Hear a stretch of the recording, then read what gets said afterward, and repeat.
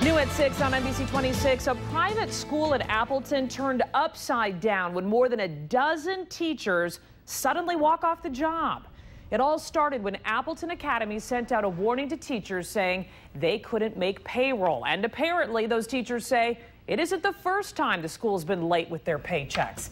Eileen Park has been following this story, and Eileen, it sounds like quite a mess in Appleton. Stacey, it's a big mess. Right now, the school only has 22 teachers in total, and now some of those positions are already filled as of today, but the students are taking it pretty hard in what's becoming an escalating war over words between the school and the teachers.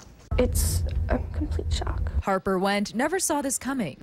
It's like a family here, so having them just leave like that, thinking that they all cared about us so much, and I never expect this. She's been going to the academy for many years now, and it feels like her teachers abandoned her. I can't even explain, it's just horrible.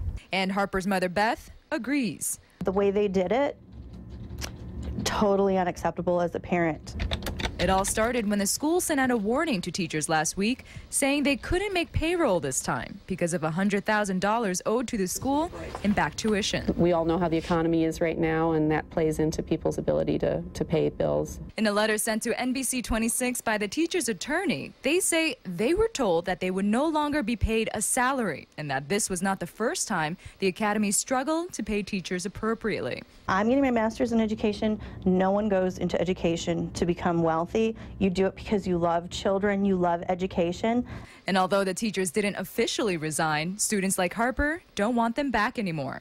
I don't want them back. I'm never going to be able to forgive them. If they come here, I'm not going to their class. I can't do it after them just abandoning all of us.